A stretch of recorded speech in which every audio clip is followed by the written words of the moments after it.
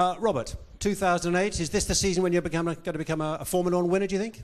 Are you that confident? Well, let's hope. I mean, as Nick mentioned, we have done really big progress compared 2006, 2007, and I believe all people who has worked on this car has given maximum, and I think we have right people on the right place, and everything to show to the whole world, to the whole fans of BMW Sauber, that maybe we can win the race this season.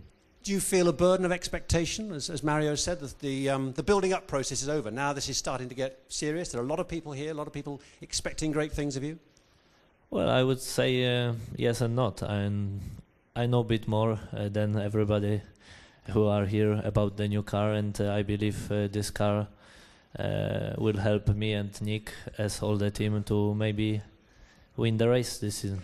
What do you think is going to be the biggest challenge for the team then in 2008?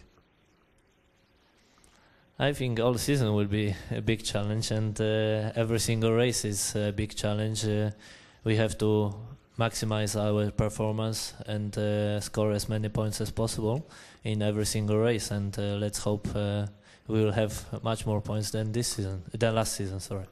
Just one other thought. We talked about the night race at Singapore. There's also a street race, new one at Valencia. How much are you looking forward to that? Because I know you enjoyed Macau. Yeah, I'm a big fan of street circuits, so I'm looking forward to Singapore and Valencia, as well as for Monaco. And I think we can have strong races there, but I hope we will have all races will be our strong points.